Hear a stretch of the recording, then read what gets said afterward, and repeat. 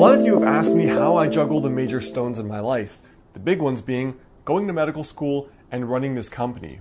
Well, in this video, I want to break down my big goal-setting system that encompasses not only like my purpose, my vision, the things that excite me, but how I break down this massive concept or like 10-year vision into the daily rituals I do on a daily basis.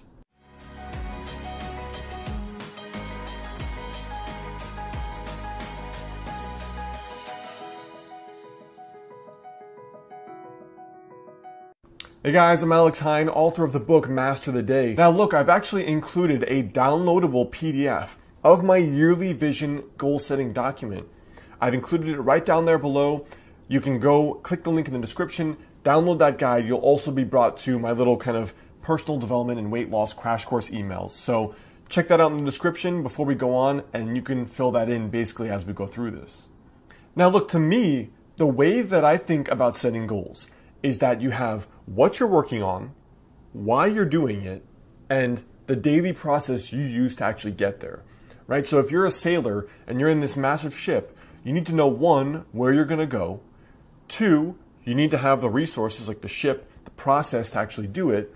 And then three, you need to figure out, okay, what are we really doing? So let's walk through exactly my own set of goals and how I structure and break down all of these things for the big life vision to what do I do today? So step one is to have what Andrew Carnegie called a definite major purpose. I believe that for most people, the reason why they don't achieve anything is because they don't know what they want. They don't set a goal and then they can think, what do I have to do today to get to that goal? So personally, when I work through this exercise, this is one of those core philosophies in the book Think and Grow Rich. Now I know many of you are gonna say, I don't know what I want. So just bear with me for the time being. If you know even a little bit of what you want, it could be to help your parents, to graduate school, to just get a good job, anything. Just pick one thing for the time being. I wrote down that I want to become one of the greatest doctors in the history of not only the medical field, but specifically Chinese medicine, the Chinese medical approach to medicine, because it's what helped me when modern medicine did not. And around that one thing, I want to build a team of 5 to 10 people who build my online brand, my products, etc., while I'm also writing books, teaching, coaching, speaking, and hosting these retreats. So part of me is the thing I want to be the best at and I want to learn more than anyone else in history is Chinese medicine. Again, that helped me more than anything else, any other doctor I'd seen. And then I want to build like this Deepak Chopra brand around my name. So now that by itself is every day I wake up, I can now think about what I'm trying to build. Instead of waking up on a Saturday morning being like, okay, go on YouTube. Now the second thing is to reverse engineer the really big levers. Now what I like to think about this is that every skill or any profession or any goal you want to reach is usually comprised of several smaller skill sets. So let me give you an example. The focusing question I want you to think of is, what are the 5 or fewer things I need to really get good at skill-wise? So for example, in medicine, the skills I need to be amazing at are diagnosis. And diagnosis is different in different medical specialties. And then treatment. Treatment could be internal medicine treatments, physical medicine treatments. So for me, diagnosis. Second thing is studying herbal formulas, since that's what fixed my digestive stuff.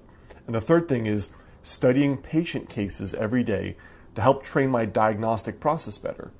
But look, if you're a writer, you have skills too. If you want to be a pro writer, these are the skills you need to focus on. You need to focus on writing, learning the craft of writing. You need to learn about marketing and building a platform to sell your books. And you need to learn about book launches. At this stage, you've broken down the big vision, some of the things you want to do, and then these are a couple of the core skill sets I need to have at a higher level to get to that level in my life, whether or not you want to be the best in the world. Now the third step is you come up with what daily habits can help you build those skills to help you reach that vision, okay? So let's jump through this now and I'll give you plenty of examples. So for me, in my own desire to become one of the greats of history, like Nikola Tesla, like Einstein, like Da Vinci, I know that to be great at medicine, I need to focus on those skills I talked about. So what that looks like day to day is, for example, every day I could study 3 patient cases before I read about the intervention. So then in my head, I'm going to try to accurately pick the proper treatment approach. If I got it wrong, then I sit there and I study it. What was it about my thinking that was improper and did not allow me to come to the proper diagnosis? From there, it's each patient I see, go home, study them for 10 to 15 minutes, the whole case, and assess whether or not the intervention I provided, whether it was acupuncture, an herbal formula, or referral, did it heal and fix the problem?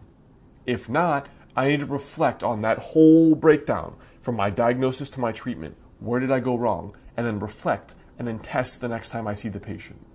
If you're a writer, your daily habits could be as simple as writing 1,000 words a day, shipping, creating one book every 2 years, one creative work that you must execute on, shipping multiple smaller works, or studying the great writers of history by spending 30 minutes a day to understand their writing style. If you're a YouTuber, you know what your day-to-day habits are? Produce at least 2 videos per week, and then you could spend 30 minutes reflecting on how you can improve your scripting, your delivery, your video presence, and your video skills.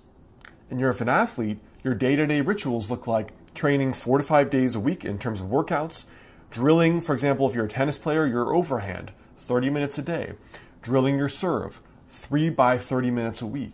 So we've broken down the desire to reach this goal, this big vision, by breaking it down into the skills that are required and then the daily habits that will help you build those core skills.